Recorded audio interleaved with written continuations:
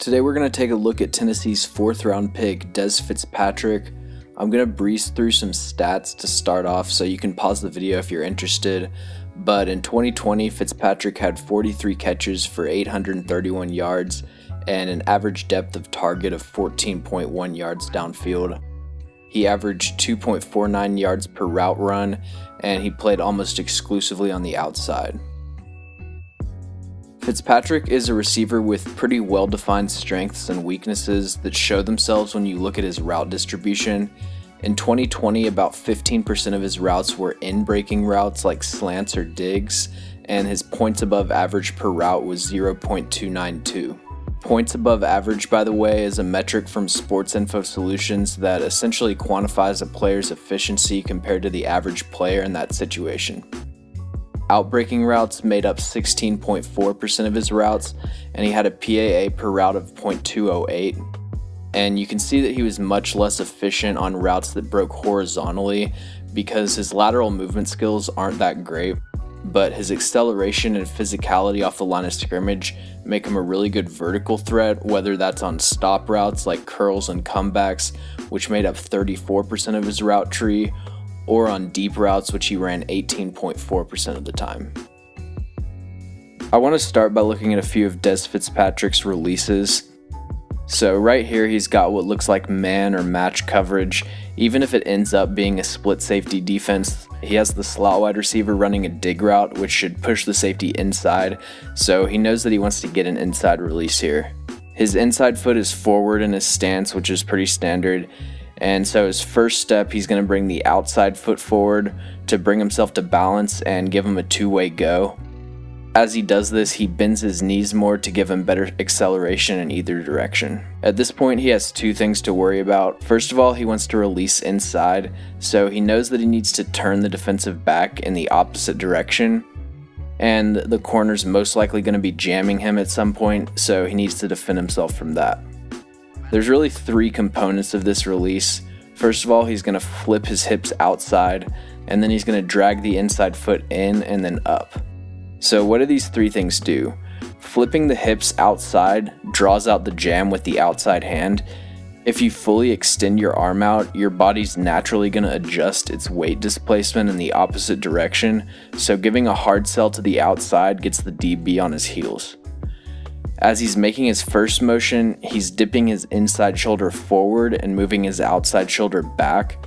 If you give a good press corner access to your entire chest when he's trying to jam you, it doesn't matter how nice your footwork is, you're probably not getting anywhere. And you see the corner actually lands the jam, but not with any force, so Dez isn't really fazed by that at all. And then once you turn a corner's hips, you got to transition into trying to stack him, and that's what the inside leg is doing here. If you get a cornerback leaning too far in one direction, he's most likely going to counter jam with the other hand, and you need to generate enough burst to accelerate through that second jam. That's what Dez is trying to do with his inside leg, is drive up and through the contact while maintaining a straight trajectory. The main issue is that he sort of drags the inside foot and he isn't able to cover much ground with the step, so he doesn't really put himself in a position to stack the corner.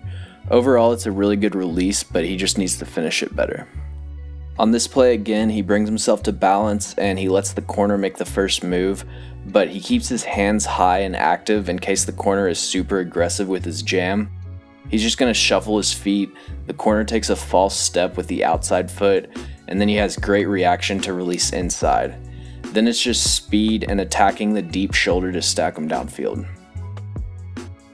Here he's going to do the same release as the last play, but he's going to add a double move. So like always, he brings his outside foot forward and squares up. He's going to shuffle to freeze the defender. And he's not as much trying to turn his hips, he's more trying to sort of paralyze the corner for a couple seconds so that he can attack the shoulder on a straight line path. Once he decides to move forward, he's leading with the outside arm so that he can protect himself against a jam and start to stack as soon as possible.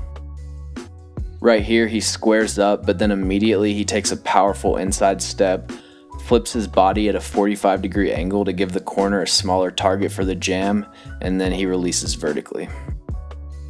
And then right here he does a nice hesitation move into an outside release, and then a really nice adjustment on the back shoulder throw. Every release a receiver uses at the line of scrimmage is meant to accomplish a similar goal, but there's a ton of different paths that you can take to get there. The more release variations a receiver has at their disposal, the more difficult it becomes for a cornerback to consistently press them, and Dez Fitzpatrick does a really good job of attacking DBs in a bunch of different ways. This is the main thing that sets him apart from other receivers you describe as raw athletic projects, because usually their release packages won't be nearly as refined. Even though he's really consistent at getting off the line of scrimmage, when it comes to stacking the corner and creating separation down the field, he's a bit more hit or miss, and I think his pro day testing sort of backs this up, because you see he has really good numbers in the 10 and 20 yard split, but his 40 time isn't as great in comparison, so he doesn't really have the elite top end speed, while he does have elite burst and acceleration. His 3-cone and shuttle time also shed some light on an area where he isn't as good, which is routes that break horizontally. He's not great at creating separation off of quick lateral cuts, and he only really had success on these types of routes against off coverage. When the corner wasn't spotting him 8 yards of separation to start the route, he wasn't able to win that often, and for an offense like Tennessee's that attacks the middle of the field so heavily, Fitzpatrick will need to improve a lot in this area to get open consistently. His ability after the catch should help him fit in. Among receivers drafted ahead of him, he was 5th in avoided tackles per reception and 4th in yards after the catch per reception. He's 6'2" with good speed and play strength, and he has long arms, and if he can develop the ability to get open consistently over the middle, he could replace some of the yak production that Tennessee lost with Jonnu Smith and Corey Davis. The biggest weakness on Dez Fitzpatrick's film is actually catching the ball, and this shows up in the form of focus drops and ball skills on contested catches. If we compare him again to the receivers drafted before him, Fitzpatrick had the 3rd lowest catch percentage at 58.9%. And catch percentage is just how often do you catch the ball when you're targeted, so that can depend a lot on external factors like how accurate is your quarterback, how much separation are you creating, stuff like that. But his drop percentage was 10.4%, which was 2nd lowest out of this group, and his catch percentage on contested targets was just middle of the road at 42%. The two main things I look for when a receiver has drop issues is technique and hand size. He's actually pretty good about attacking the ball with his arms extended rather than body catching, but there are a lot of times that he turns his eyes upfield too early before securing the catch. And then his hand size was the only pro day measurable that wasn't above average, and smaller hands just makes it a lot harder to be consistent catching the ball.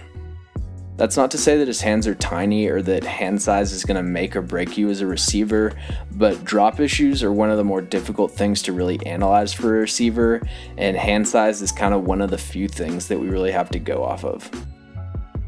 When it comes to adjusting to the ball down the field, Fitzpatrick will have plays where he looks like Kenny Golladay and plays that he looks like Nelson Aguilar. He has the frame and athleticism where he could be good in these situations, but he just doesn't show it consistently enough. Fitzpatrick's ability to sink his hips and stop makes him really effective on curls and comebacks, and watching his tapes, those were the routes where it seemed to me like he was getting the most consistent separation. Most taller receivers that don't have great lateral athleticism also struggle to start and stop like this, so his skill set is definitely unique. There are probably other receivers I would have gone with in the 4th round, and I would not have traded up to get him, but I don't hate the pick at all. Like with anyone you get on day 3, Fitzpatrick has a handful of strengths and a handful of weaknesses, and whether or not he can improve on those weaknesses will determine whether or not he succeeds in the NFL. If you like this video, be sure to subscribe for more film breakdowns.